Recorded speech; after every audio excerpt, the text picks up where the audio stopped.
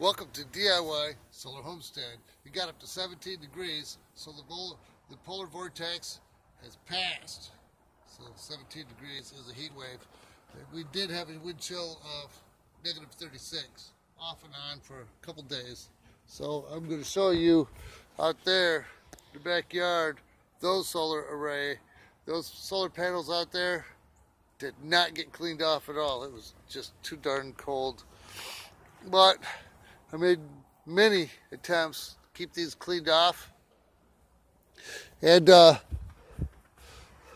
solar panels have been hooked up directly to the grid all along for probably over a year, but this polar vortex scared the bejeebers out of me, if you will.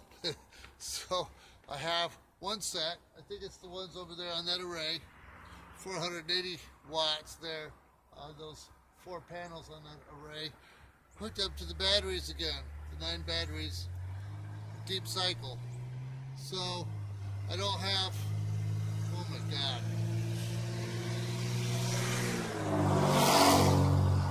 So anyway, I'm going to probably go ahead and start hooking things up individual, even though there's probably 3 or 4 more things that I need to make it a complete system with a huge battery cables that I have. The 4-aught welding wire is what it is.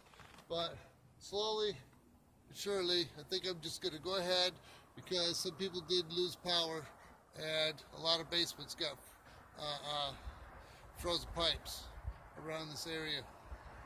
So in case power goes out on this next storm coming in a couple days, I need to have power to the batteries.